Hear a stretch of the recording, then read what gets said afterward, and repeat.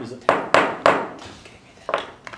Welcome everybody. I call this meeting for June the 21st, 2022. Today is National Indigenous Peoples Day, a day for all Canadians to recognize the unique heritage, diverse cultures, and outstanding contributions of First Nations, Inuit, and Métis people. We acknowledge that we are on First Nation land, Turtle Island, inhabited by First Nations from time immemorial. For thousands of years, First Nations people, the Anishinaabe, Cree, Dakota, Ojai Cree Nations, walked and lived on this land and knew it to be the center of their lives and spirituality. We acknowledge this land became the homeland of the Métis people.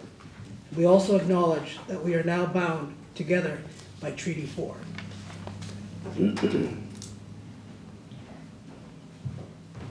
Result of the agenda for June 21st, 2022, regular meeting of council be adopted. Moved by Councillor Whyte, seconded by Councillor Friesen. Discussion. All in favor? It's carried. Result of the minutes of the June 7th, 2022 regular council meeting be approved. Moved by Deputy Mayor Wintoniw, seconded by Councillor Bobick. Discussion. All in favor? It's carried. 4, receptions of delegations and hearings. 4.1, we have delegation from the Swan Community Center. We have with us tonight Jerry Dominato, Gary Slack, and Bernice Carton. Yes, I don't forget. Welcome, and we will give you the chance to speak before council. Who's going to speak first? Well, thank you for hearing from us. I guess I'm assuming you've all read this request. We're coming into a couple of really tough years for the community center. COVID, well, canceled 2 seasons, of course, which actually wasn't that bad. There was a lot of relief money out there. But what it did now is, this last season, it prevented a number of curlers from curling. And the men's league, in fact, went from 18 teams to 8. The ladies' league lost 4 or 5 teams, I guess. The seniors didn't do too badly, but they lost a number of curlers as well because they chose not to get vaccinated and they couldn't curl. So as a result of that, we are coming into a very difficult financial season, and I guess one aspect of trying to save some money was the tax bill that we incur every year. Hydro is our major expense, and we really can't do anything about that. We've already switched to LED lighting and all that. It's just, we get $6,000 hydro bills throughout the winter, running the plant and warming that big building. So I guess one thing that we thought we might get some relief from is the taxes that we pay. And that's basically what prompted this letter and this meeting. Okay. Any questions to Mr. Slack? Go ahead. Firstly, thank you. You guys did a wonderful job, obviously. What council can do, I guess, will depend on the group. Do you have any idea why you're losing so many people, and is there reason to be optimistic, because I suspect you all are, that they'll be coming back in the next round? Well, curling is being hit hard, as a lot of other sports are. I mean, you know, volunteerism is also in decline. But because those people couldn't curl, I do have a lot of concern that they won't come back to it. They'll, whatever, they sit on the couch instead in January and they don't come out. But we do want to go ahead with this season, and we need some relief to try and build those numbers back up to at least some sort of a sustainable level. Because at the rate we are now, it's not sustainable. And we'll be handing you guys the keys, basically. Yeah. Do you have any plans on how to build those numbers back up? Well, we're just hoping for a rebound initially, like those people that didn't curl because of the COVID regulations, we hope they come back to start with. And we're trying, it got off to a bumpy start because of COVID again, a new league on Friday to try and get newcomers and new curlers involved. And so we're hoping that that will go better this year without the interruptions. That's the start of it anyway. We also, I guess, want to try and utilize it a little more in the off season, I think. It's another thing that we'll be looking at throughout the summer months. I mean, the upstairs part of it can certainly be used for wedding receptions or whatever, and I think we need to examine that a bit more because it sits empty too much. Great idea. Okay, thank you. Councillor Moriaux. Looking through the financials that you sent, which is appreciated, I see you look under your taxes and insurance line. Your your insurance, is that through the town, through us, or is it you go through a private agency? Through Cook to Cook. Through Cook to Cook. Yeah, it's just that that's the way that the accountant puts it in the books. Okay, so you're going through an independent Yeah. Agency. So the question, maybe would administration be able to see if that can't be added to ours and see what kind of difference in costing that would be? To have the entire operation, like the building and contents? Yeah, like all the, what they have insured and put it through our major one and then see if there'd be any savings that way. What does it cost you now for insurance? It's between taxes and insurance is $18,500 last. Okay, well, we'll definitely look into that part of it. You know, Insurance 9 anybody else? Insurance. Yeah. Because I'll let each of them speak, so if there's any other questions for Mr. Slack. You are a non-profit organization, right? Yes. So is there not a break to the already? Yeah, there is in your documents there, you'll have an item there from CFO Gnida. Jerry, did you have anything? Yeah, I was just going to say, aside from the stuff that Gary was saying, and in the correspondence, you will see where the membership has really stepped forward over the years to supply the dollars to the community center. And how long can we go on doing this? I brought up the sample from Nipawin, which is similar size to us. They own the facility, the curling club. They don't pay their municipal tax. Flin Flon is going through a bit of a change right now, but they own the building. And I'm not sure what they will be. They'll be paying a certain amount per year, per member. And then I got a hold of Dauphin, and as you know, it's a complex, and they pay $35 per sheet per draw, whatever that be. And they pay it on a monthly basis, so they don't have to worry about ice maker, they don't have to worry about anything. It's their building. They don't have a bar, the curling club doesn't. It belongs to the facility, the town. Cafeteria is the same.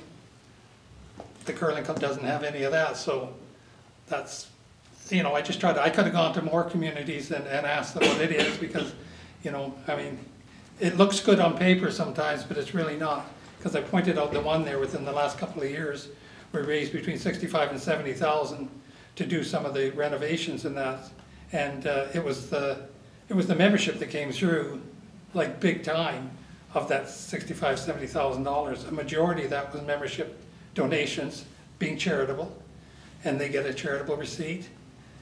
When we lost bingo, or we gave it up because we weren't making any money, we went back to the members and said, you know, we need to have something to replace bingo, so each member pays $60 a year above and beyond their thing, and they get a charitable donation. 2 years ago when we couldn't curl, we curled for 2 or 3 draws, and we had to shut it down, and we kept it open until October. The memberships that were paid, the members gave it up, and we gave them a charitable donation. So, you know, how long can we go like this? And I guess we're just looking for somewhere where we can keep our hands on it without going to the membership too much. And maybe it will help. You know, nobody's saying we're gonna turn the curling rink over to the town, because we are the board, or there's more of us. You know, this has never gone to the membership per se, to say, you know, we should give up this curling rink, because I don't think anybody wants to do that. But anyway, that's, in a nutshell, pretty well covers some of the things that were quoted in the thing. Okay, Councillor Whyte. Well, I'm in favor of everything you do, and hopefully we can help, but that'll be up to us as a team to decide. Have you approached the foundation, the community foundation? Oh, yeah. Okay. Yeah, we've had different grants. Yeah. Like in that, with that 65,000, yeah, we got something from there, we got grants from SCC, we got some from, I think, a little bit from the credit union, you know. So, yeah, we've gotten grants over the years. Perfect. For, you know, when you take back to in the 30 years I've been involved with it, we went through some major things back to 83, when they had to tear down the ice surface and all that, and I think I covered that a little bit in there. But The thing is, they typically want capital investment, they That's don't right. want running or operating costs. You know, they want to be involved in operating costs, and that's our problem. It's not really the capital, like our facility is quite new now and fixed up. It's operating costs. yeah. You could charge more too, but then again, you seem to lose people. They say, oh, well, you know, we don't want to pay that much, we'll go Curl and Bozeman. You know, and I think that happened 2 or 3 years ago. We put some of the fees up, and some of the teams says, oh, we're just going to go to Bozeman and curl, it's cheaper there. And that's the problem you have in an area where you have a curling rink 10 miles away there, and another one, well, not down there anymore, but, you know, so, and you can't ask for a better facility. Anybody will tell you it's one of the better facilities in the province. You're absolutely You know. right. But there was a couple other things I didn't mention in there when I talked to about 4 years ago, the dishwasher in the curling rink went, and these are expensive, they're not your household type things, they're about 8,000. 2 members of the club paid for it. Okay, charitable donation again. But 10 years ago, we went to Jedi system, which we have at the arena, and I can't remember the cost, probably between 15 and 20,000. We got a provincial grant, and the other half of it was paid by a member. One single member donated it. So it's just showing you how much money they're putting in and how long will this go on if something else goes and stuff like that. But anyway, Yeah, no, I you get the picture, I think. Well, you know, I think a few of us have been curlers, and a few of us have sat on the board. I sat as president for Yeah, a number of you have, years, and it has definitely a special place in my heart, and I know how the operation was, and what the bingo used to do. You know, it paid basically for your hydro bills. Yeah. And since that downfall, and of course COVID has put a lot of pressure on the facility, Yeah. and we do have a A1 facility in this town. Yeah. And a lot of people in the community don't realize, if they're not curlers, that the building actually doesn't belong to the town. Some people think it belongs to the town, Yes. and it's not. It's a And you freestanding, probably don't want self-sustaining building that is owned by the membership, similar to the golf course. So yeah, definitely there's some challenges there, and you know, council will definitely have come up with some different ideas and look at this, you know. But I know that you and your board have some tough decisions ahead too, and hopefully can turn around. It's a good thing that Safe I was just Plan is gonna back say again that, this Friday. Councillor Friesen, I can remember back probably close to 30 years ago when I came out of Nepal and got here, and Phyl and her hubby and her 2 daughters, we used to have a lot of auctions in the summertime, eh? Well, who was in the word back there? Phyl and her 2 daughters and Augie were back there. And this went on for years. You know, some people just put on so much time, and there was no pay for that. You know what I mean? There was no, it was all volunteer. Yeah. But anyway. Go ahead. Sure. Just a question regarding COVID relief. You did say that you did take advantage of all the COVID relief funds that were available. Mm-hmm. What did that do for the organization? Did it help you run through the season? Was there surplus left over? What did that look like? I didn't seem to notice that on the financials. Yeah, it was good. The only thing was that we, like Jerry had mentioned that we put the ice in, and we only got 2 or 3 draws in, and then we had to shut down. So that, and then we kept the ice in for a considerable length of time with basically no more income. And so that chewed up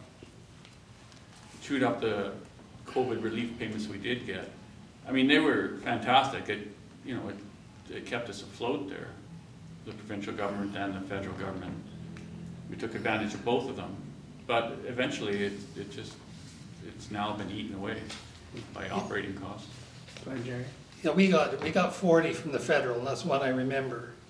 And we had to return 30 by the end of 2023. That's correct. So we used the 10,000 that we could use, and we don't have to pay it back, and that was used like basically for the taxes.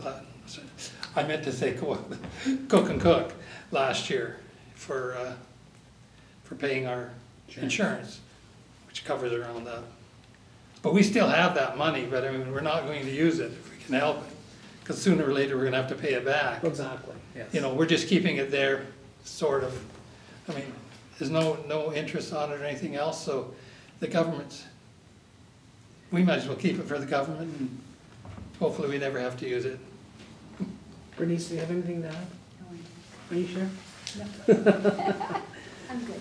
Is there any other questions? I talked too much. No, so- no, you covered it all very well. Go ahead. I guess, you know, it was kind of shocking to hear your numbers get affected that much. You know, we go from 18 teams down to 8 teams. It's probably going to be more than a year or two to rebuild those numbers. So there's probably something, you know, if council does look at this, it might be for more than 1 year. I'm guessing, I guess, correct me if I'm wrong, I guess is what I'm asking, but it's probably something that you guys are gonna be in a pickle for a couple of years here. Yeah. I guess the way I look at it is I look at it the way as Nipawa does it for their curling club. They just don't pay taxes, and that's it. And that would be the nicest thing for us, because, go ahead, sorry. So does Nipawa have a bar in theirs? Yeah, they have a bar and a kitchen. Because the way we read the act is you don't have to pay taxes on because it's a nonprofit. You don't have to. The town is exempted the taxes on everything except the licensed portion of it. That's what drives it, and it comes out of the Cannabis and Liquor Act that portion has to pay taxes. We can forgive them, but we'd have to give a grant and you know, equivalent to it. But so I'm not sure how Nipawa does it if they have a bar and they're not charging them taxes.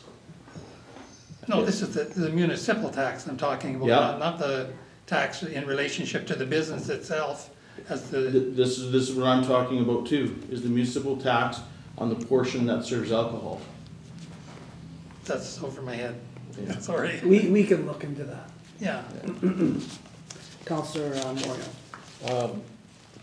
I forget your name, sir, but I think Brendan and Lana might whack me on the head here, but you had mentioned about how your facility sits predominantly empty all summer. Do you have, or come up with, or looking at a strategy on how to promote people potentially renting your facility in the summer?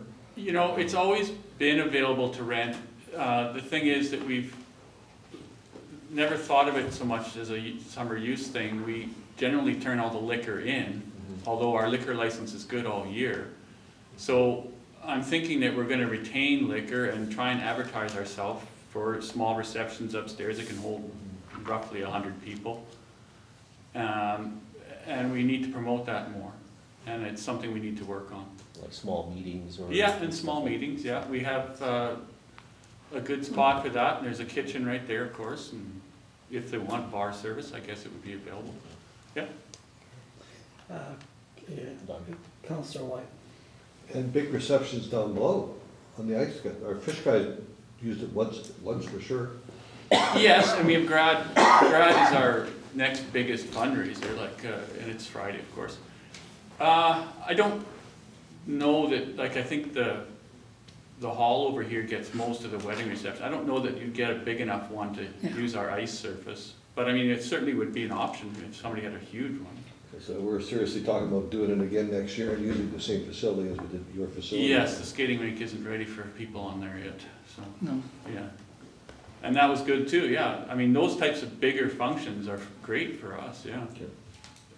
I don't know about a wedding reception again, but where you have 500 or 600 people, I don't know that there's that many of those. No, we had one a number of years ago, I forget who it was, a wedding, and then we had the fishing game, used to have their do there. But it is, we can take up to 600 Yeah, I think they in have. the ice area as far as liquor. Councillor Friesen? Aaron Emaker's wedding was there. Aaron Emaker's wedding was in the curling rink. No. God, you got a good memory. No. Oh, I just remember the big round tables. It just looked so nice. Yeah, Okay. and we don't have hardly any auctions anymore. I don't know when the last auction we had. We have in, just after rodeo, we have the, a circus type thing coming up from, Oklahoma or something, a one-day thing. That's a one-day, but we'll see. Okay. Well, we've taken all your information here. If Yep. any other member of council has any other questions? If not, we do thank you for coming in. We'll look at this seriously and we'll get back to you, okay? Thank you for your time. Thank you. Thank you. Gary, are you the president? Yes, he is. You got the feet in your street. Are you sure? Are you sure? Not positive, but I must be getting paid. Yeah, I think it is. See you, Jerry. Yeah, I think I have more questions. I can answer. How's that? 3 years.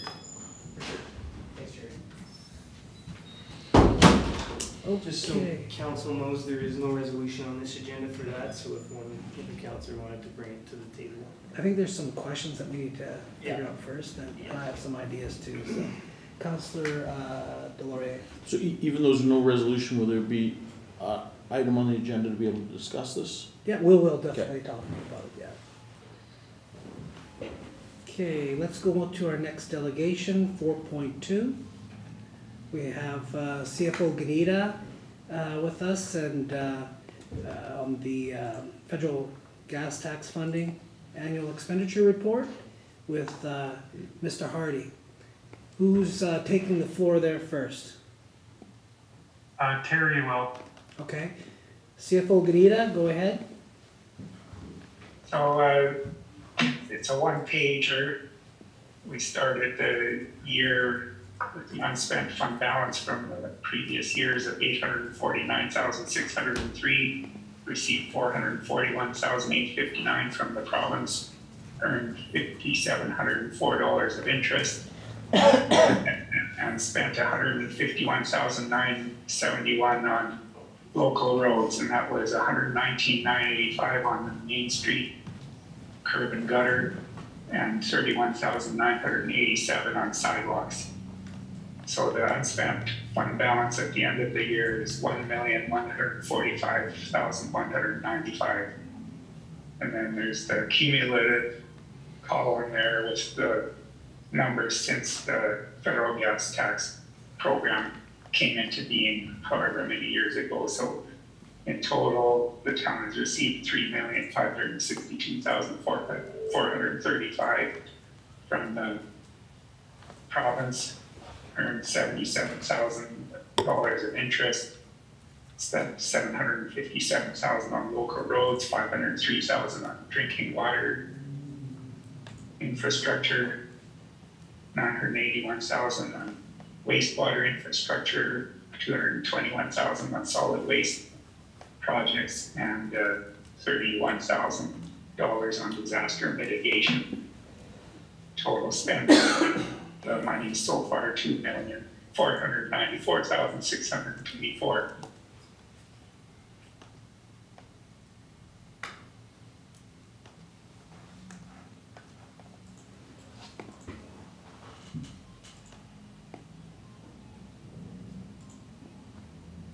Are there any questions? Councillor Delaurier. I know it doesn't say this in this report, but maybe one of you guys might know, but I'd heard that, or at one time was told that, that each year's contribution has to be spent within 5 years. Do you know of that 1.2 million left? I guess just judging by the number, I know we used to get considerably less than the 441. So is any of that in risk of, you know, coming to the 5-year window, or am I out to lunch on all of that? Yeah, we need to spend that money. We're not in risk of losing it yet, but. Okay. Any other questions? Councillor Delaurier. Second question, I know, I think it was a year or so ago, the criteria for eligible projects was expanded somewhat. Is there, you know, and I know previous it probably fit in those 5 categories that are up there on the screen pretty neatly. Is there any documentation on what those expanded things might look like, and would say recreation grants like we just talked about earlier, would any of that thing like that fall into there? Right, all this has to be spent on capital, right? Yeah, capital projects, and yes, recreation is the major addition to the list of eligible projects, recreation facilities. Councillor Bobick. So that's about 2021. This is what we're looking at right here, but if I'm reading it right. Yes, year ended December 31, 2021. So will there be more gas tax money coming in 22? Correct. Yeah. Correct. Another 442,000 in 2020. Okay, thank you. Councillor Moriaux. Mr. Gnida, would it be only 220 some thousand, because last year was doubled, so it would be back to its normal this year? Yeah, that's right. Last year was doubled, so it'll be back to the 200,000. Sorry about that. Okay, yeah. And then that number is not reflective of what we put or plan to expend out of it this year in this year's capital budgets. So. Correct. Okay, further questions? Councillor Bobick. Councillor Moriaux spoke on it. The number doesn't reflect last year's? This year's. This year's number. Yeah, so the budget doesn't reflect this year's?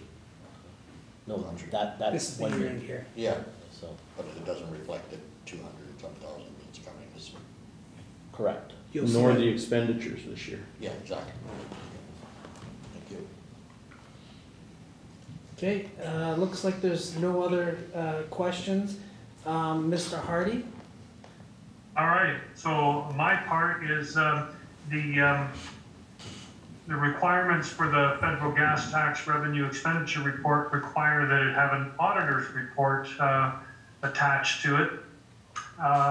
It's not a full financial statement audit, it's more of an audit of compliance, and our auditor's report indicates that we audit the town of Swan River's compliance with the criteria that has been established by the terms and conditions of this municipal gas tax agreement.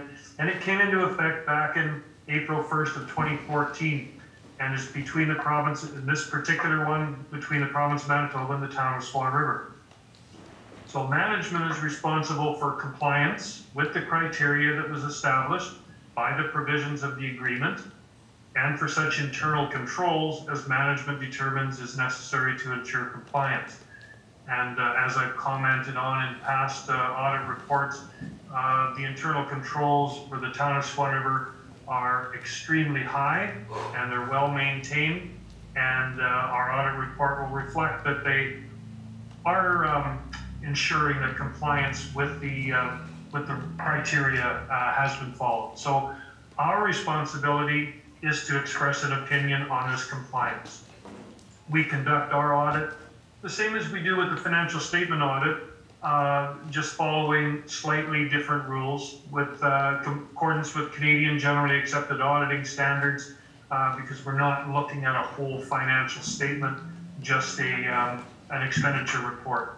But we still have to plan and perform an audit to obtain reasonable assurance whether the town of Swan ever complies with the criteria established.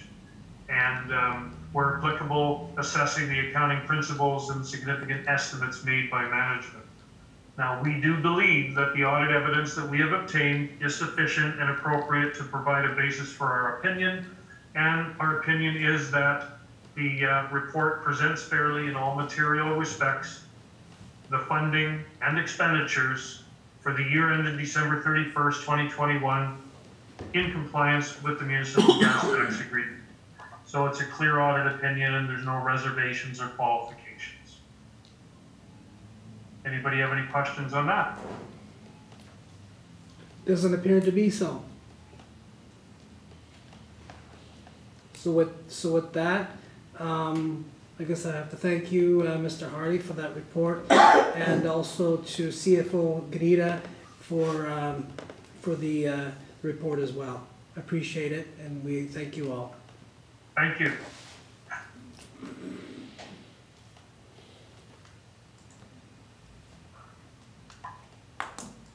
Just gotta find my place here. If you refresh. Yeah, that's what I'm gonna do here. Okay, so moving on to 6.1, communications. Result of the building permits 23-22 through 26-22 with a total estimated value of $418,600 be received. Moved by Councillor Friesen, seconded by Deputy Mayor Wintoniw. Discussion? All in favor? It's carried. 7.1, result of the Director of Public Works report be received. Moved by Councillor Whyte, seconded by Councillor Bobick. Discussion? Councillor Whyte. A couple questions. I see that you contacted highways regarding potholes. Any success? Yeah, Jordan's talking to them. We're gonna do a little teamwork to get those fixed up. Optimistic they'll get fixed? Yeah. Okay. What is Vallon and safety lines? So we have a self-retracting safety line at the water treatment plant that the guys use for the filters, and it needs to get recertified every 5 years. And so the distributor is in Ontario, or the company, when you call it Ontario, but one of their distributors is in Regina, which is Val. So I'm just contacting them to get it recertified. Thank you. Anything further? All in favor? It's carried. 7.2, reports. 7.3, council and CAO reports. I'll start with Deputy Mayor Wintoniw. Just one comment from me, I guess, and that is in regards to, well, actually two comments. Thank you, Your Worship, for all of what you did with Aboriginal Days today, and all the efforts you did with that. Thank you so much, and yeah, we appreciate that. The other one is my heartfelt condolences, I guess, to all those that were affected by the other night's storm in our RM of Swan Valley West. And of course, we are not only the town of Swan River, but we are the valley, and when your heart bleeds in that area, we all bleed, and it was quite the disaster. And to those who are affected, you definitely have my attention and respect. That's all I have today. Thank you. Thank you. And thanks for those words. Councillor Moriaux. I echo what Deputy Mayor Wintoniw said about Aboriginal Days, and along with the unfortunate storm that was in Swan Valley West. Last week, attended our regular PAL meeting where a number of issues were discussed. Also, been working on a number of potential draft bylaws regarding in protected services with unsightly grass and types of that as compared to other communities that have some of the same issues, but simplified bylaws with just respect to grass versus unsightly properties, potentially separating those things. So I'll be preparing notes and information with Chief Fedorchuk, who's also working on the same project on that. So also be working on and presenting to council, I guess, a detailed information PowerPoint package regarding the potential purchase of our fire truck here as to the pros and cons, comparing the units that we're looking at, pros and cons versus new versus any potential used out there. So sort of an amalgamation of all the information that we got, and then bring it to one of our COW meetings where I can present to you guys the pros and cons, the needs, and the good and the bad, the ugly about it. So, so hopefully that'll be done when I get back in a couple weeks. Awesome. Okay, and that's all I got. Okay, thank you. Councillor Friesen. Tomorrow morning I have a meeting with Urban Forest, Joy Wenstob and Mary Snellgrove, so I'm not quite sure what they want, but we're going to find out. Thanks to Terry's Greenhouse and to Eggy's, the flowers are in on the boulevard out here on 1083. And yes, that's all we have, I guess. Thanks for the new flags up here. They look great. Also, I'm wondering about the sign by the bridge that says Swan River. You can hardly read it because it's terrible. Who would replace that? Highways. Highways? So that me, I should tell them, or would you tell them? It's the highway right at the bridge. It's the river, it's the actual river label. It says Swan River, but you'd never know it by looking at it. So if they could replace that with something nice, it would be nice. A new one. A new one, yes. And congrats to all the grads. This is the weekend of their safe grad, Friday, curling rink. Volunteer, volunteer. So hopefully they'll have a nice day, and all the best to them in the future. That's it. Thank you. Councillor Bobick. Thank you, Your Worship.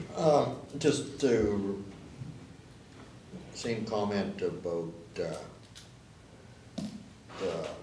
storm the other night. I just wondered if we could reach out and offer any assistance that we possibly have to our neighbors, or if they need anything that the town of Swan River could, or offer any help, just even reaching out to them.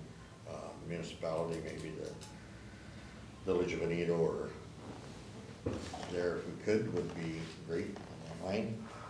Thank you for the information that you're bringing forward to. I was going to ask that question. That would be really great. That would be help make decisions here in the future. Just like to speak a little bit. Deputy Mayor Wintoniw asked about Curry Road here. We had a discussion on it there, so I guess maybe if we could just kind of refresh what we spoke about on Curry Road there, about the paving and the intersection there. That would probably be coming up in the future. Yeah, it would be a local improvement for the paving.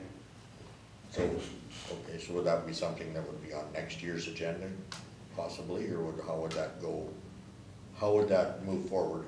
Yeah, in August I'll be starting to look at that, and that's a potential one for a local improvement. And then there's a process that has to go. They all have to get informed, and then they get a chance to kind of yay or nay it. Okay. And depending on the percentages, it proceeds or doesn't proceed. So I would be under the impression that the price of that payment would be by lineal foot to the properties? That's correct. That's currently how our local improvements are set up, because we had one that was done by percentage. And that was one of the main complaints, was that your letter says it's going to be this, but it says it's an estimate. So what if it's more? So we changed it so that it's a per foot rate.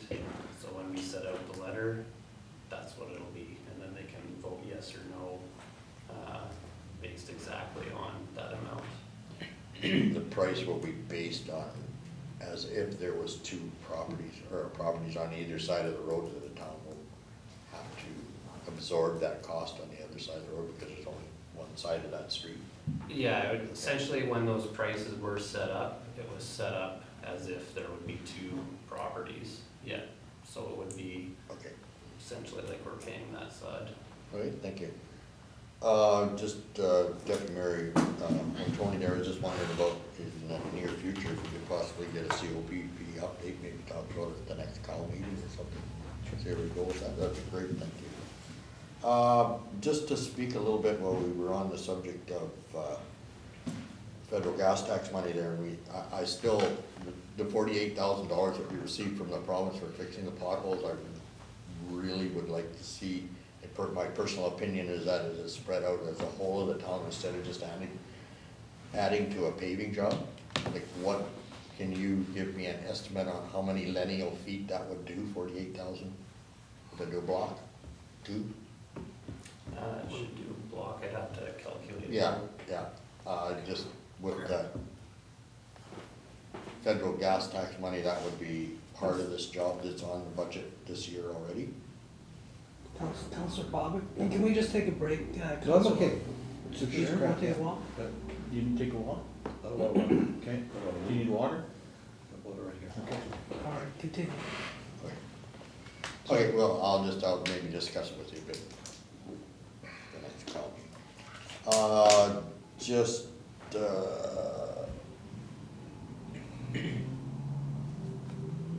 I talked with Mr. Harvey today about the watershed will offer a survey to do 4th Street South there, just to give you some of the grades on that. They'll also do the public reserve down in there, then give the town of Swan River an idea of what you have to work with in the near future. So it's I call it a small cost of $300 to $400 that end up being from the watershed will be to do the whole survey, which will give you a schematic of what you have to work with there. So I'm hoping that Eddie, our manager from Watershed, will be in touch with Mr. Harvey. Just one of the other things I was wanting to speak a bit about was the landfill. In the policy of the town of Swan River is you can't remove anything from the landfill? Is that the policy? I've read that before, yeah. And is there a reason for that? We can't remove anything? Yeah. Like other people? Yeah. That was probably just put in there for safety so that people aren't, digging around the middle pile and then getting cut and then coming after us saying, I cut myself at your facility. So to discourage kind of rummaging around, and also when people dump off their garbage, then so that they know that people aren't gonna go through it and find stuff. I guess I just see that there's been quite a few people that have asked me that, I'll use the example of, I need a wheel for my lawnmower. There's wheels all over the place, but you can't touch one there. I mean, if we're into recycle, we're into recycle one way or the other. There seems to be stuff that could be used again, and I don't mean by coming and taking the whole iron pile, or I don't know how you would want to gauge that or something, but where could we go with this? If people need to reuse something, why wouldn't you use it? Can they not just ask the contractor and just say, hey, can I take a wheel off that lawnmower base? Yeah, I'm sure that wouldn't be an issue if it was something as simple as that. But Okay. like Darren said, if the lawnmower's sitting at the top of a metal pile and the guy doesn't know any better and starts climbing, we're gonna have a big problem. So I guess, if long as they request it at the weigh scale or from their operator. I'm sure it wouldn't be. Okay, so would that be something you would forward to them? Yeah, I can talk to them about that. Okay, thank you. Do you have a question? I believe that's about it. What's that? Councillor Friesen. The fellows that build things out at the museum, I don't know what they call themselves, man cave, and they need wood, and they asked if they could go to the landfill and go to the back where all that wood and stuff is, if they could take some wood. So who would they talk to? Get them to talk to me, because I'll have to see what they're Okay, looking at. all right, oh, thanks. You're still on. Just to go back to that I guess if they are given permission, they should probably be given a statement that you do this at your own risk. Yeah, we'll have to come up with something, some sort of waiver. And that's all. Thank you. Okay, thank you. Councillor Whyte, you're okay? Yep. Okay. I want to thank Councillor Bobick for the thought of sending some of our team out to Swan Valley West. That's a great idea. I want to thank Councillor Moriaux for the concept of interesting ideas relative to how to help our curling rink community. Those are two awesome thoughts. On a point of interest, Swan Valley Sport Fish, the government of Manitoba put 20,000 Arctic char in Glad Lake in the last 10 days, and that should be a wonderful financial potential boon for our community, because people will come from all over North America to fish Arctic char if we can catch them. I went to the interagency meeting at the Alberta Charter and Friendship Center on the 9th. A lot of health updates, what people are doing in the community, trying to make things better. And the one thing that popped up that I felt, well, they're all important, was the need for drivers. I think you can take your own car, they pay mileage, they put you up at a hotel, whatever. There's monies available. So if you think you might have some time to be able to drive people who have medical needs or family needs or shopping needs, interagency people will have those contacts. If not, I can find them for those individuals. I went to the Safeguard Barbecue, and I just want to compliment the parents for being out there raising money for the graduates, and compliments, as you alluded to, Councillor Friesen, for congratulations to the students. It's a 12 years of study, in my case 13, for to get out of high school. I also attended an Animal Protection League barbecue, and these are all paid for, by the way, you guys. The Animal Protection League does wonderful things in our community, not paid for by the town, paid for by me. So I just want to thank the Animal Protection League for the wonderful stuff that they do. And the Kinsman dinner, I found a couple of our pals and people there two guys spent $4,000 on a breakfast. And most of those monies raised by the Kinsman come right back to Swan River or to the valley. I want to thank the Kinsmans for the work they do too. Then I had a special Olympics barbecue, and what a unique group of men and women, people in need and people helping them. I can't say enough about the Special Olympic volunteers also. Then at the COW meeting on the 14th, did a lot of brainstorming. One of the things that the council has decided to do is we want to get together in a smaller group and look at ideas, what we need, what we can provide to help the Ukrainian community, and what they need. And there's all sorts of things happening throughout the province and the nation right now relative to that, so I hope to tie into a few of those. Then on the 20th, I got the job of representing the mayor at the University College of North pinning ceremony. There are 11 graduates, and I'm hoping all those graduates will stay in Swan River, but I found out there they're not all staying. Some of them didn't know about the monies that this entity has, the Medical Service Committee has got up for them, $3,000 at the moment. And I was disappointed in that, but there's some queries going out if that message is going to the LPN graduates locally, that there is money here. So we stay optimistic that that will happen. Then this evening I went to the National Indigenous Day from 5 till 6 till 7:04. I was nearly late for the meeting, and what a wonderful concept of bringing the community together. They had a dinner, but you had to pay for it by yourself. And unbelievable dancers. And tomorrow apparently we're leaving at 6:30 in the morning for Dawson for municipal meetings. So pretty busy couple weeks there. Thank you, sir. Thank you. Thank you for taking part in that pinning ceremony yesterday. That was awesome. Councillor Delaurier. Only thing I have to report on is we had our library board meeting last Wednesday, and I see we chastising the CIO's reports, but to be happy to know we passed our audited financial statements, so those, I know we're obviously too late for to make that deadline, but I will be reporting back that those need to come in a more timely fashion. I said on both those boards, the planning district one, it won't be anytime soon, like not in the next couple of weeks, so I don't, but they're always late, so I don't know if you, in the, just put a note, I don't know what you guys, how you guys handle that, but anyways, both those, I'll be bringing that message back to both those boards, that those need to happen a lot quicker. Other than that, nothing else to report. Thank you.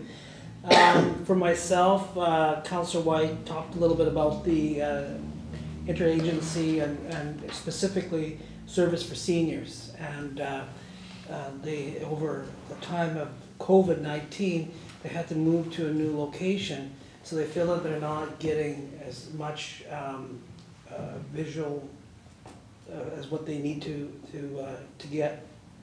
So anyway, their concern was how they can make themselves a little bit more visual, and also to recruit and find more drivers in the community to help them transport some of these individuals that need medical care, you know, outside the valley or even as far as Winnipeg. And in the past, it has been a lot of these people that have been providing that service. Now those people are requiring the service. So they're definitely looking for volunteers. They're trying to figure out how they can make themselves a little bit, you know, create a little bit more awareness about them. So I had reached out to the Star and Times, and I believe that they're working on a story about service for seniors this week. So hopefully that helps with their organization. And I know that they did talk a little bit about reimbursement for monies for drivers and so forth, and that has been something that the foundation has been talking about. So I had spoken with Ms. Beaudry about that, and it's still in the works. So that answers any of your questions there. Saturday, I had the opportunity to attend my first Pride and the first Pride in the Park in the Swan River, and it was a good event, and attended by several people, and some local people and some people from out of town. So we have to give a lot of kudos to those individuals that have the courage, and they need to be recognized in our community no matter what. So I congratulate them, and looking forward to them having their future Pride in the Parks in future years. Over the weekend, we also had the baseball regionals, and I heard from Parks and Rec and the people there that were organizing the event. They did an outstanding job, so I have to give thank you to Mr. Fedorchuk and his team for working with them and getting everything all set up, and they were very happy with it. And now we look forward to the provincials in the next few weeks. So get out there and cheer on our Swan River, Swan Valley team, and hopefully they do well. Today, as I mentioned earlier, is National Indigenous Peoples Day, and I got up bright and early this morning at 4 o'clock and went down at 5. And it was kind of an interesting thing as I was leaving the house, and trust me, I do not leave my house at 5 o'clock in the morning every day. That's an anomaly for sure. And when I was leaving, for some reason I just thought, man, the birds are like really loud. And I thought, like, is this how they always are, you know? Or, so I just thought, this is quite interesting. Maybe it's so quiet, I don't know. So, but the interesting part was when I got to the ceremony, and at the Albert Chartrand Friendship Center, and they had an elder, Edward Cook, that did the ceremony. And as he was doing the ceremony, he was saying a prayer for everybody, and speaking, you know, in their traditional ways, and it was interesting because he was talking about how you speak from your heart and you pray from your heart, not from your mind.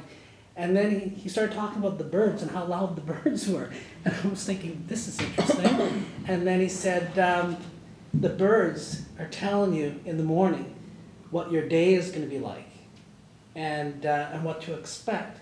He said, all you have to do is listen to the birds. So we're standing there and we're, you know, listening to the birds. So I heard a lot of different things, but I can't tell you what they all are. But anyways, it was a great experience, and I look forward to going back next year, and I definitely thank them for inviting me, and I encourage any of you to do the same. It's awful early in the morning, but it's a really neat experience, and shortly afterwards, and I attended the school division with Lorna Moriaux, hosted an event with a bunch of the students, which is usually in the park, but they had to move it to the hall. And they had all the kids in there, they were doing music and so forth, but we all spoke, and one thing I told them, I said, you know, like from the beginning of this term, you know, it was our goal, my goal, but our goal was to, you know, work with our First Nations and our Métis governments and continue to build on that relationship and strengthen it.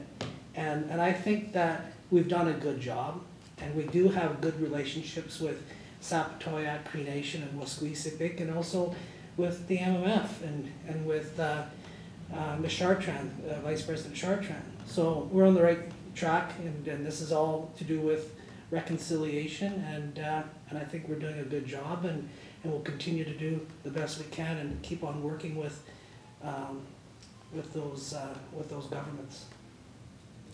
And also last, I guess, and it was mentioned earlier, but our grads that we have in the valley, Swan Valley Regional Secondary School, our First Nations grads, and of course our LPN pinning ceremony today. All our grads, we congratulate them, and we wish them all the best of the future, and gosh, if we can retain and keep them here and have jobs for them in the valley, we'd certainly like to keep them here. So we do wish them all the best and move forward. And that's for me. And anything from you, Mr. Poole? First, just an apology to Councillor Delaurier for my lack of communication. I definitely could have given you a call being represented on that board instead of basting you on that. Oh, that's all right. I've been on there long enough. I should have known. Just a meeting this Thursday with Minitoba's Bozeman to discuss purchase services. That's booked. The water agreement is with the lawyer for Swan Valley West. They'll receive it when the lawyer's done. Just to mention, glad to see a lot of land sales happening over the past couple weeks. Been working on those. The Walker Trail and Mackenzie Bay subdivision was finally approved, so we should be able to finalize that subdivision in the next couple weeks. We should be getting a package from the province. And then just to mention, working on bylaws, the accommodation, business license, animal control bylaws. So prepare for those drafts in a couple weeks. That's it. Okay. Any questions or comments to Mr. Poole's report? Okay, Councillor Moriaux. It's not to Mr. Poole's report, but I forgot to mention, I wanted to give a shout out to our fire department for having their open house. That was very well attended. A lot of the firefighters gave up their evening to tour and show a bunch of families and kids the ins and outs of our fire hall and the fire apparatus and whatnot, and it was, I guess it went over well beyond their expectations. So Good. It's an appreciation to Chief Fedorchuk and his crew for hosting that. Good, yes, Chief Fedorchuk, thank you, and thank your entire team, and I do apologize that I was not able to attend. I will pass it on. Thank you, Councillor Moriaux. Okay, Councillor Whyte, did you have something? Alrighty, so moving on, 8.1. Resolved the Northwest Roundup and Exhibition being held July the 28th to the 31st, 2022 in the town of Swan River be declared a significant community event. Moved by Councillor Friesen, seconded by Councillor Bobick. Discussion. All in favor? Opposed? It's carried.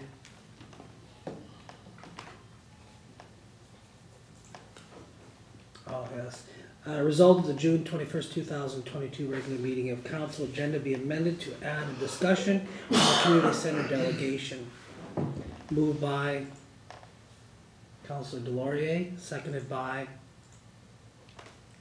Councillor Moriaux. All in favor? It's carried. So with that, community center delegation 9.2. I'll open it up. Discussion. Councillor Moriaux, did you want to elaborate maybe a little bit more on what your thoughts were? I guess thinking of their insurance, if they're through a private entity, I'm sure administration can contact our provider and see if they can be tagged on, just like all the other organizations that are with ours, and see what that increased cost to our policy would be, and see if there's any potential savings there that may or may not be equal to or greater than what they're paying in municipal taxes for that portion of the community center that is taxable. As Councillor Delaurier had mentioned, according to Mr. Gnida's report, that a large chunk of the center is already non-taxable because it's a charitable organization. But if they were fully taxable, that would be a $26,000 or $26,000 plus invoice that they'd be receiving from the community versus the amount that they're getting now, which is just for the square footage that's under the liquor license. So, but if administration can get that back to us before we make a final decision, I may have some other thoughts that I can forward to that. But, depending on the result of that, I might be interested, or I wouldn't be against entertaining a discussion for maybe a 1-year grant in lieu of, and not a repetitive, and see where things go. This year is a transition year for the majority of anybody or organizations just coming out of COVID and getting back to things or normal operations. But basically, I really don't want to get into the habit of now subsidizing everybody, because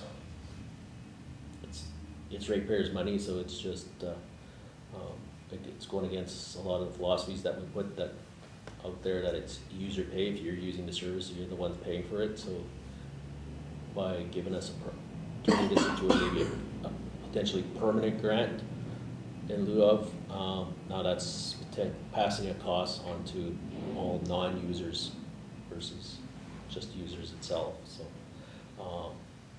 but I'll wait to see what administration comes back on that. So. Councillor Delaurier.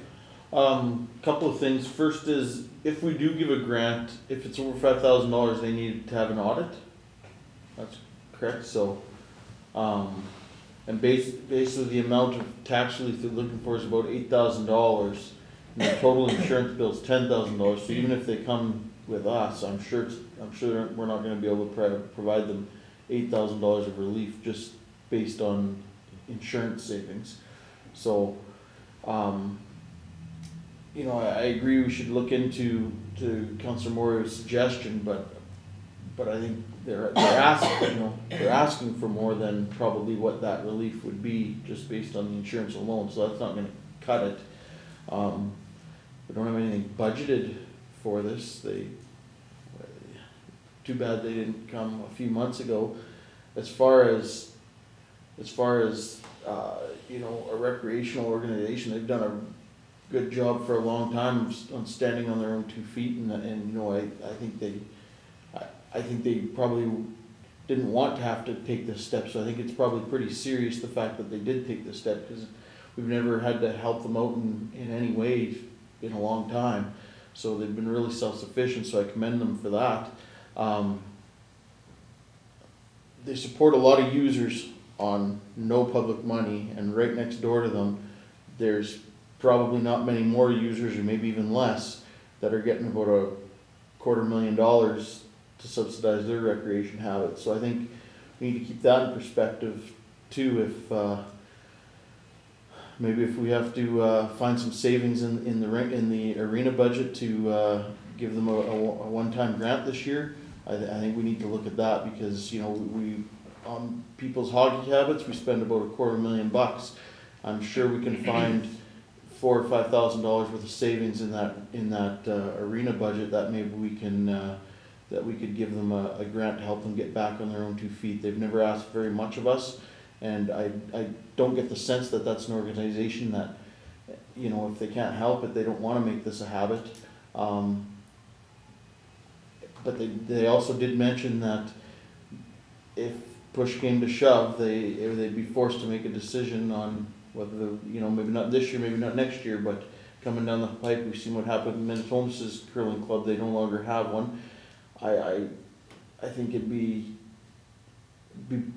if we don't do something to help them at least transition, as Councillor Moriaux said, we may be faced with an even tougher decision, you know, in not too short amount of time. So I think we should pursue what Councillor Moriaux said, but also maybe get a report from Mr. Fedorchuk if there's anything in that arena budget that, or in recreation in general, that we can find something that can be deferred for a year or for 6 months until 2023, just to help them out for this year. I guess I'm thinking $4,000 or $5,000 to keep it under that $5,000 limit, so it doesn't trigger an audit in conjunction with whatever savings we can find from Mr. Moriaux's idea. Might get us close to that $8,000 number. So those are just my thoughts anyways. I had two pieces. My first part was, I know that we all saw Mr. Gnida's report, but I'm wondering if he could just maybe speak to us and give the Coles version of that report, just for everybody to understand. CFO Gnida. Yeah, so as was mentioned, the center is mostly exempt. The only taxable portion is the portion that's used for profit or as licensed premises under Gaming and Cannabis Control Act. And so if the entire facility was taxable, their property tax bill would be triple what it is now. So they are already getting a considerable savings. Okay. And the assessment branch is the Manitoba Assessment Services is the one that determines how much of the facility is being operated for profit or as licensed premises. And so they are the ones that determine the taxable portion versus the exempt portion. We have no control. The town has no control over that. Yeah, and that loops back to what Councillor Delaurier had said about the taxable portion because of the profitable piece inside the building. Okay, yeah, Thank you. And then number two is, I think I need a little more time to think about it. If this is something that council goes ahead and does, I think that we're seeing declining in all areas of volunteerism, in all areas of extracurricular. I think that we're seeing declining numbers. If we do this, if this is done for one organization, and I understand it's been a great organization, and there's no doubt about it that they've done a really good job taking care of it on their own, but my biggest fear is if we do it for one, what's to say that it shouldn't be applied for everyone? So I guess that's my thoughts. I don't necessarily like picking and choosing, and what is good for one is generally good for the other, whether or not they claim that they need it or don't need it for that specific period. That's all I have. Thank you. Councillor Whyte and then Councillor Delaurier. I agree completely with Councillor Moriaux and Councillor Delaurier. They're wonderful, well-organized, well-used by the community organization, and hopefully we'll find the money through our system itself. If not, I'd certainly be in favor of giving them a grant once. I appreciate Councillor Wintoniw's thought there, but we don't do things because we're afraid everybody else is going to ask for it. We probably wouldn't do anything sometime. So if everybody else for it, we'll deal with each one individually as they come. Councillor Delaurier. I guess just in response to Councillor Wintoniw's comments, I completely agree with him 100%. If you do it for one, it's pretty hard to not do it when somebody else comes asking, and this is, I think, the exact situation we're in. We subsidize hockey to an incredible amount that happens to be some people's recreation of choice, and now we have another rec facility who's coming and asking for a rounding error in what we provide to you know, the hockey facilities. You know, so I think you're absolutely right. But we've already gone to that step where we've said, okay, we're going to subsidize these people's recreation of choice So it does make it, I fully agree, it does make it hard when now somebody else is coming and saying, we need a little bit of help. So where we help out, there's a small portion of this community that has you know, that puts their children in hockey or plays hockey, and it is heavily subsidized, and I think we need to keep that in mind. Okay. All right, go ahead. I think I'd add a little bit more to that also. By looking at it, like they are a very self-sustaining organization for a number of years, and like you say, Councillor Delaurier, that to us that could potentially be a rounding error for the amount they're asking versus what our total recreation budget would be. But if they get to a point where they can't manage their operations and it goes for tax sale, and we're likely the ones that's going to inherit that, this rounding error will be exponentially more costly to the rest of the community than what they're asking for right now. So, it's something that we definitely have to look at seriously. It's like we subsidize almost every other recreation facility and organization to some point already in this community, and basically this is almost one that we don't. So, but like, just off the top of my head, I can't think of any other one that's we don't have our fingers in by putting some great money in there at some point. So it's not that I want to, but I think we have to be realistic here, and sometimes looking shorter at what's here versus that big apple that might hit us like a freight train down the road. I think we've all experienced that one before, where we've inherited the Veterans Hall, where it was self-sustaining, and then we inherited that and with a lot of the improvements and requirements to bring that up to where the point it is now. And that was a facility that has the potential to where it is now to make revenue on an almost consistently daily, year-round basis, versus this one is very limited in its capability to make revenue. So something that we definitely have to maybe bring back to the next COW meeting when we have more of that information, and go forward. And then on part of that bigger structure is that we maybe have to take a bigger look at this whole recreation thing. That's entirety. Thanks. Councillor Delaurier. I guess, not to beat a dead horse, but I just want to speak on this one more time as far as, you know, I think it'd be, you know, I don't want to project how I might feel on any members of the community, but I'd be pretty insulted if you know, we didn't offer some relief. They're almost being punished for being so good and so self-sustaining for so long, whereas the hockey programs, we're talking about borrowing $4 million here. We're having two open houses in a couple of weeks to do $4 million worth of upgrades to the arena, and we're not even entertaining any of these subjects about, or any of these topics we're talking about tonight about our even right to subsidize someone's recreation habits.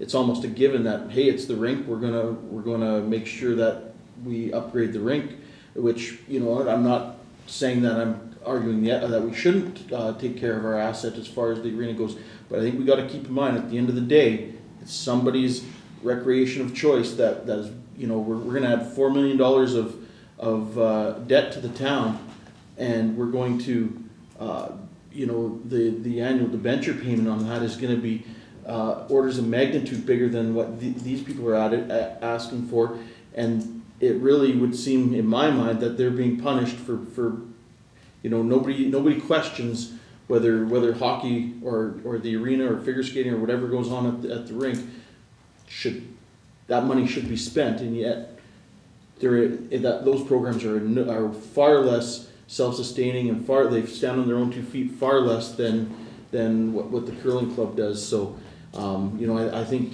I just encourage you all to keep that in mind, that boy, the optics of it are something that need to be considered when, you know what, in a perfect world, in my perfect world, it would all be user pay, but it ain't obviously user pay. We're not even contemplating asking the minor hockey and clubs to foot the bill for the $4 million of upgrades that are coming down the pipe here that are going to be we're having an open house on in a couple of weeks' time. So, you know, I think we obviously have all voted for a budget that doesn't contain user pay recreation, as much as philosophically we think that it should maybe go that way, and maybe we try to inch it that way, but we haven't inched it anywhere even close. So I think we need to, if it's not going to be that way for everybody, and you know what, there's going to be subsidized recreation, we need to keep that in mind on a lot of the organizations in the community.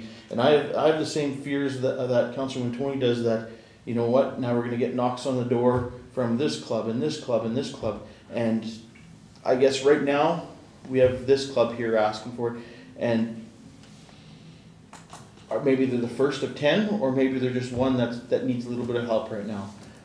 That this is the decision we have in front of us. I don't know about the other 9 that might be falling behind it, so I don't want to maybe base it on speculation and what I think might happen. I think I need to deal with what is in front of me right now.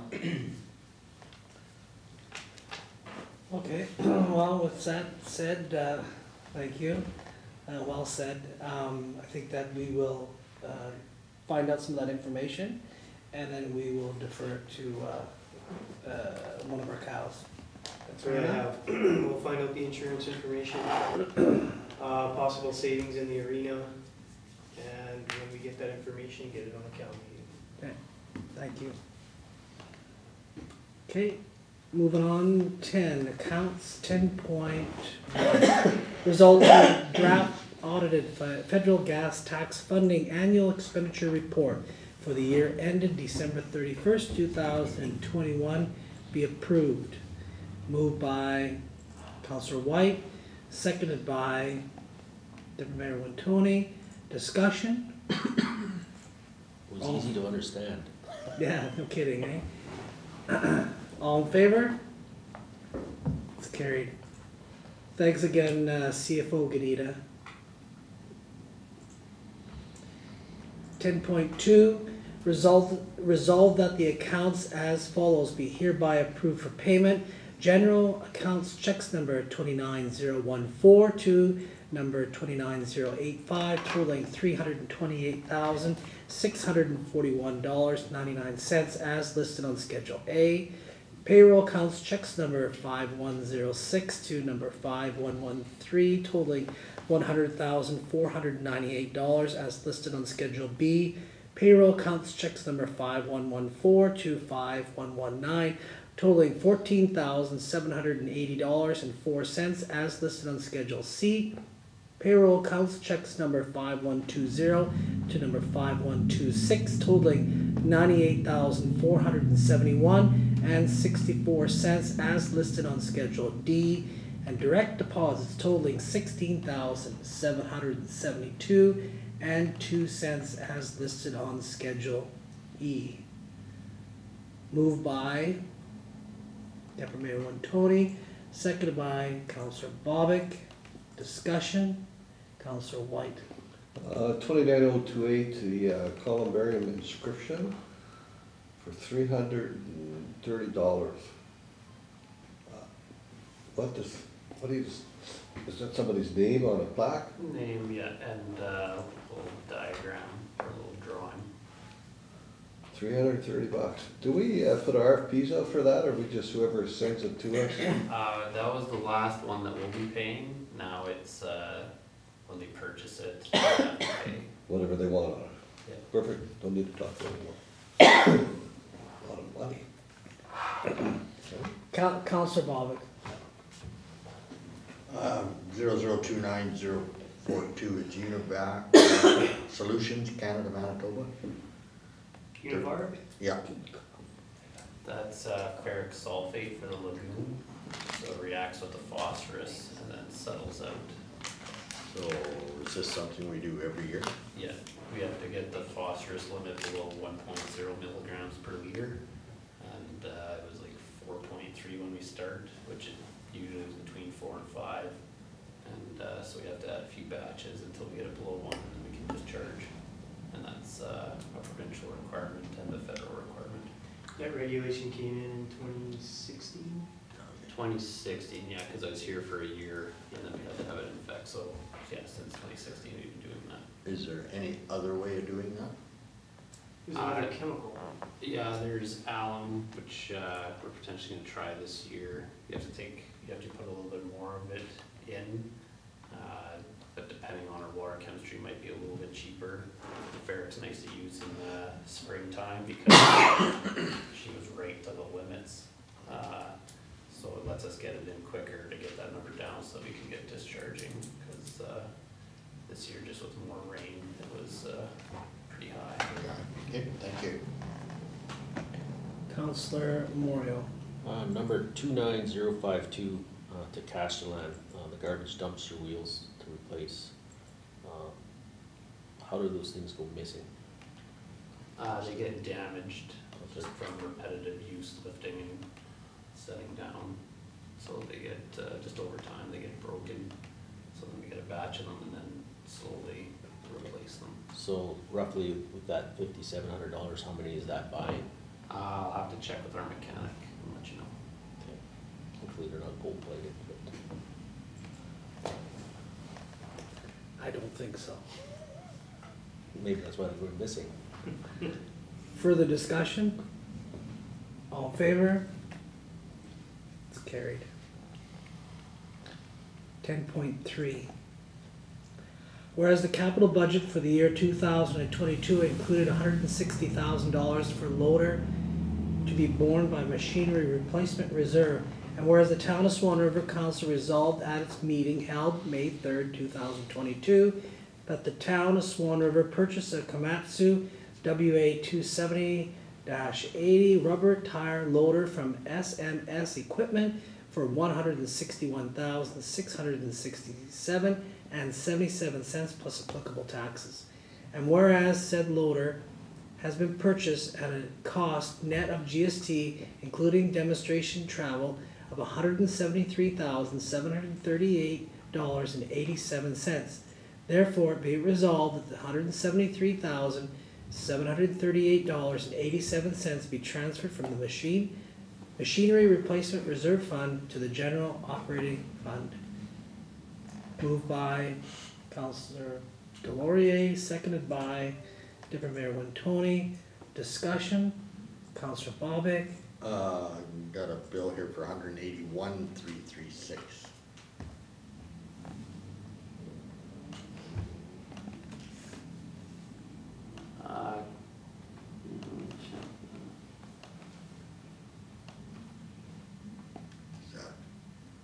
As the resolution states, net of GST.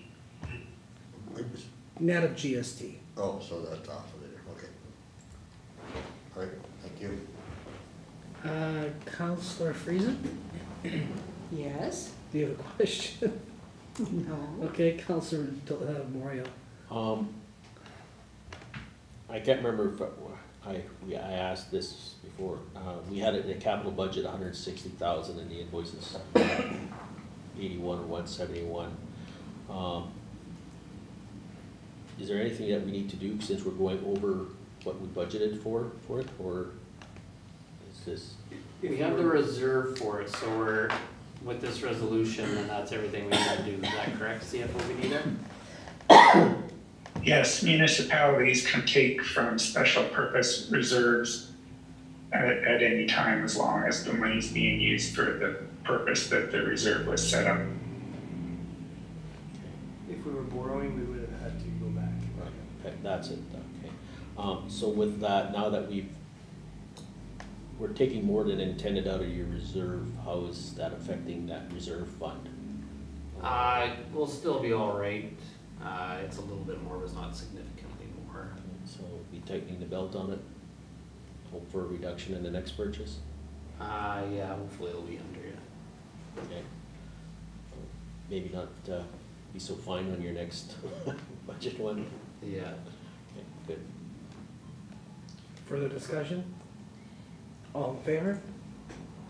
It's carried. Result of the financial statements for the 5 months ending May 31st, 2022 be be adopted as received. Moved by Councillor Whyte, seconded by Deputy Mayor Wintoniw. Discussion? Councillor Moriaux. I know like tax bills haven't came in and looking at our cash flow, so CFO Gnida, how are we doing on cash flow or CO Poole? Are we okay? We will be once the taxes start to come in prior to the end of July. Okay. Yes. Okay, because like I read like on page 2, where we see where the surplus, it's a currently it sits at a deficit, if I'm reading that right. CFO Gnida, do you have any comments on that? Yeah, it'll show a deficit until the property tax revenue gets recorded. Okay, thank you. Yeah, that means other revenues have not come up to our expenditures so far. Okay, thank you. CFO Gnida, do you have any final words on the financial statements? Well, as the statement of financial position shows, we have a good balance in the bank. So we're not going in the whole bank-wise. We have a healthy balance in the bank. Okay, I see that now. Yeah. Okay, thank you. Further discussion? All in favor? It's carried. 13, resolved that pursuant to sections 152(3) of the Municipal Act, Council go into committee and close the meeting to the public. We have protected services. We have a discussion on Rise, Chamber, Valley of the Mountains, tourism, and also with the arena project town meeting. Moved by Councillor Friesen, seconded by Councillor Bobick. Discussion? All in favor? It's carried. We're in camera. Resolved that this regular meeting of council now be adjourned at 10:52 p.m. Moved by Councillor Whyte, seconded by Councillor Friesen. Discussion? All in favor?